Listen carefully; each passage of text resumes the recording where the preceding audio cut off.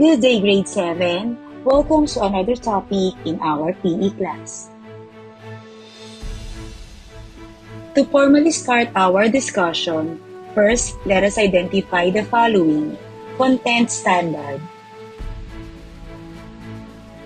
Performance standard.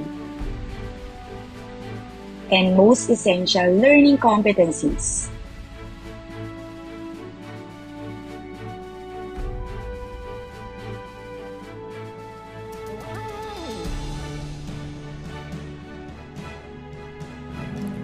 Our topic for today is all about our knees.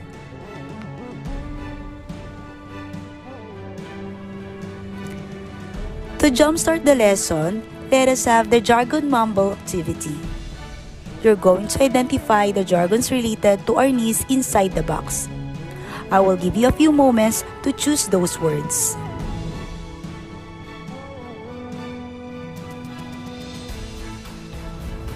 Let us start with the nature and background of our knees. Our knees is a Filipino martial arts with a distinct form and style. It uses two sticks commonly made of rattan about 1 inch in diameter and 24 to 28 inches in length. Our knees is known by many names.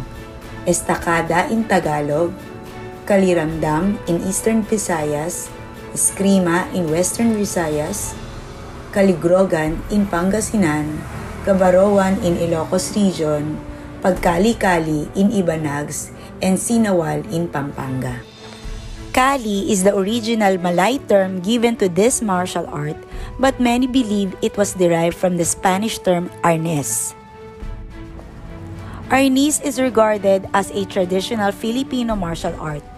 Its origin in the Philippine culture and history is still not yet discovered. Lapu-Lapu was considered the first master of arnis for fighting Magellan. Even though the Spaniards used strong weapons such as swords and guns, Lapu-Lapu and his men used wooden instruments, spears, and bolos. The use of these kinds of weapons did not hinder them from winning the fight against the Spaniards. Thus, Magellan died during the battle between him and Lapu-Lapu. This sport shows fighting with weapons such as knives, bladed weapons, sticks, or other improvised weapons. It also includes grappling, pacifying of weapons, and hand combat. The main purpose of arnis is for self-defense. Arnis is practiced primarily as a sports activity, a defense or protection, a tool by law enforcement agencies in maintaining law and order. On December 11, 2009, arnis was declared as the Philippine National Martial Art and Sport through Republic Act 9850, signed by President Gloria Macapagal Arroyo. The next topic is all about pieces of arnis and equipments.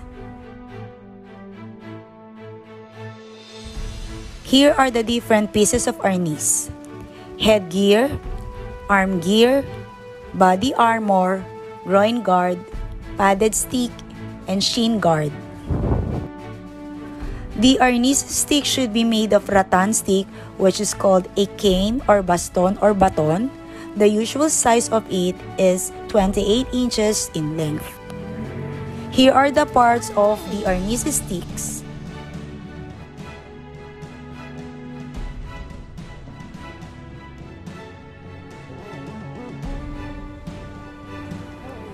The next topic is the proper grip.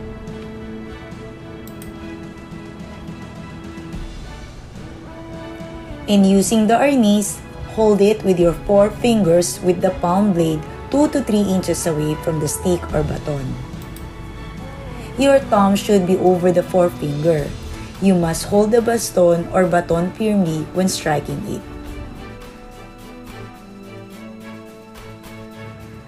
Moving forward, let's get to know more about the basic stance. Courtesy bow. It is an important part and ritual of this sport. This is showing respect to the opponent or partner in arnis and is a preparatory position. Steps in courtesy bow. Number 1, stand straight, feet slightly apart, hold the stick on both ends. Number 2, feet together, put your right hand on your left chest, cane upright. Number 3, bow only with your head. Stance is the way someone stands or the proper posture required in a specific event. The basic stance are fight stance, forward stance, backward stance. Let's get to know more and take it one by one. Here are the steps in fighting stance.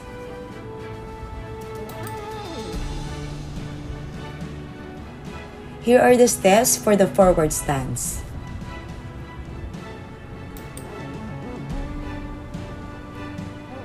Here are the steps for the backward stance.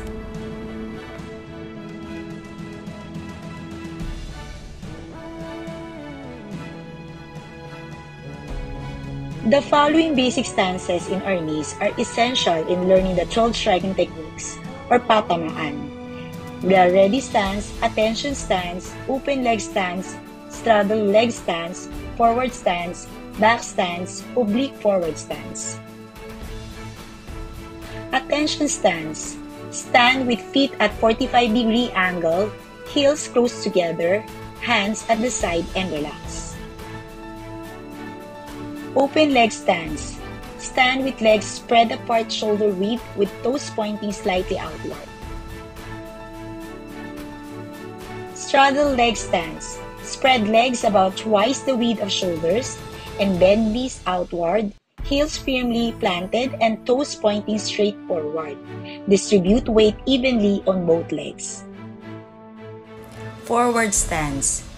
Move on one leg forward at a distance about twice the width of the shoulder and about 30 degrees to the side and bend front leg of the knee with cane in the center and in fighting form. Rear leg is extended fully with both feet flat on the ground. Back stance. Stand with one foot backward with rear foot pointing outward and front foot toes pointing forward so that the 2 feet form an L shape. The rear foot should point either left or right depending on what foot is in rear. Rear knee should be a little bent and forced outward as in straddle stance. 70% of the weight of the body should be supported by the rear leg with 30% of the front leg. Oblique forward stance. This is executed by stepping either foot obliquely forward and obliquely to the left or to the right. The reverse of the oblique forward stance is executed with the withdrawal of either foot. In both movements, the L-shaped position of the feet should be maintained. Moving to the next topic is the 12 striking technique. To recap, arnis is the national martial arts and sports of the Philippines. It is often associated with the use of sticks. This art also features the use of sword, knives, and empty-handed technique. It is a good martial arts to learn as a self-defense system because you only need stick or sometimes even without weapon. In arnis as well as in other martial arts, we have different striking techniques, also called patamaan, that you need to learn to be able to apply in a certain scenarios. Here are the different striking techniques of arnis. Striking technique number 1, left temple strike. Steps, hold your body in a fighting position. From the position, hold the stick with your right hand pointing at 1 o'clock position, hitting towards left to the head of your opponent. Your left hand should be facing your chest while doing the strike. Striking technique number 2, right temple strike. Steps, hold your body in a fighting position. From the position, hold the stick with your right hand pointing at 11 o'clock, position hitting towards right of the head of your opponent. Your left hand should be facing your chest while doing the strike. Striking technique number 3, or the left side of the shoulder strike. Steps.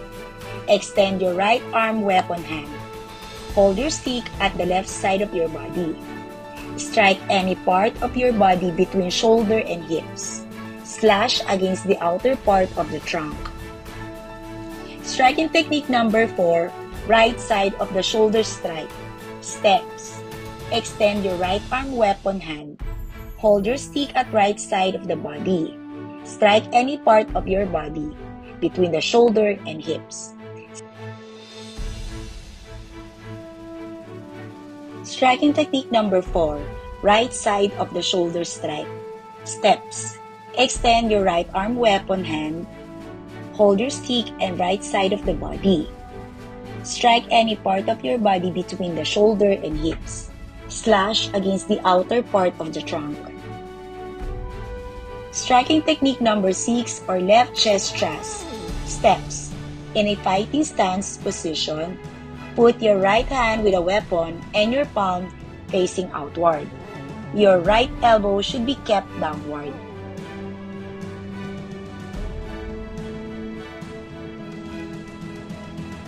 Striking technique number 7, right chest thrust.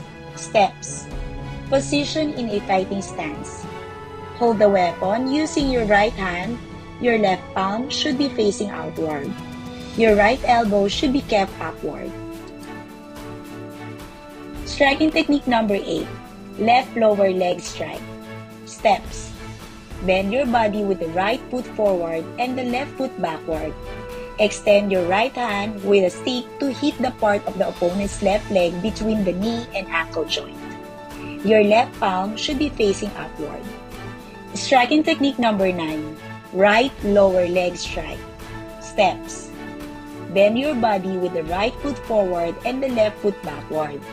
Extend your right hand with a stick to hit the part of the opponent's right leg between the knee and ankle joint.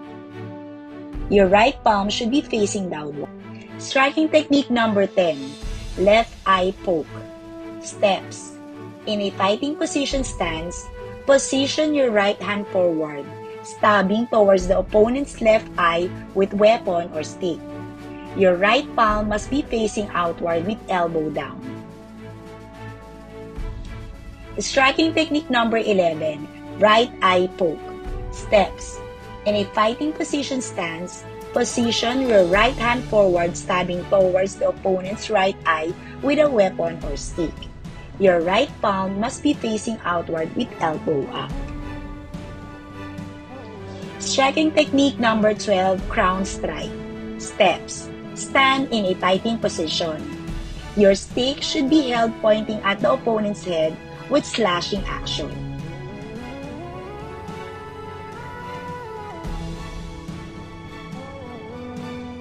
Moving forward is the blocking technique. All blocking techniques can be done in any stance, either in fighting stance, forward stance, or back stance.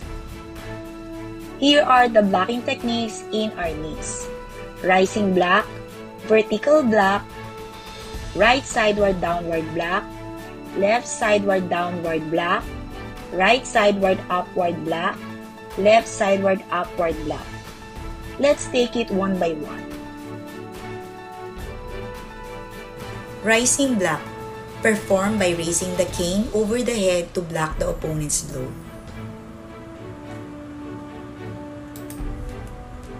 Vertical block. Perform by raising the elbow at the hand, hiding the cane to the shoulder level while the other hand is supporting it at the middle.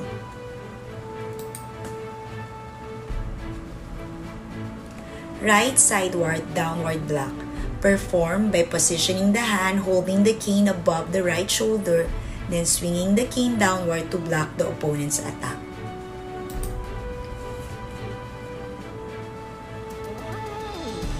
Left sideward downward block. Perform by positioning the cane behind the left ear, then swinging it downward to block the opponent's blow.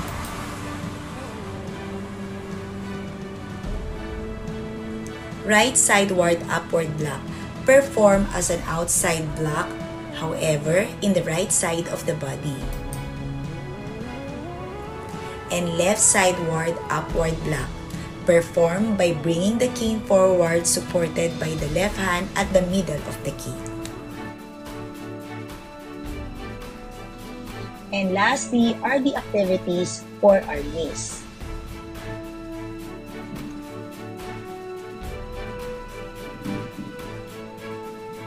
Here are the suggested warm-up activities and the basic techniques in our knees.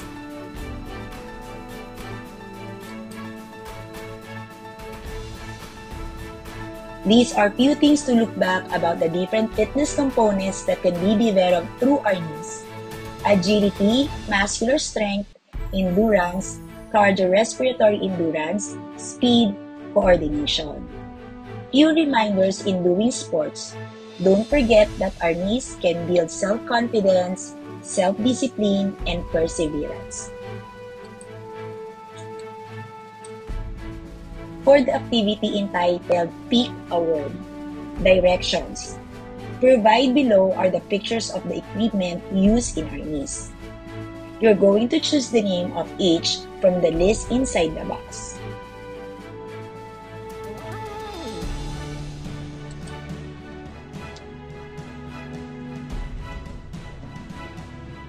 And for the answers, number 1, padded stick, 2, headgear, 3, body armor, 4, groin guard, 5, shin guard, and 6, arm guard. That is all for today. Here are the references that I have used in doing my presentation. Credits to the rightful owner of the photos used in some slides. Acknowledgement was underneath each pictures. I hope you learned something about our lesson today in our knees. This is your teacher, Mrs. Cynthia Soledad S. Aspe. But before I end, allow me to share some inspirational words. Dream big, work hard, make it happen. Goodbye, grade 7!